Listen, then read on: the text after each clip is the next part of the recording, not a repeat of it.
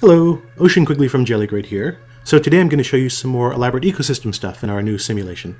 So early on in the history of Earth, the oceans were filled with dissolved iron, and you had all these photosynthesizing bacteria that were emitting oxygen, and that oxygen was binding with the iron and precipitating it out, which made the oceans blue for the first time and the skies blue. And all that oxygen also enabled more elaborate animals to exist.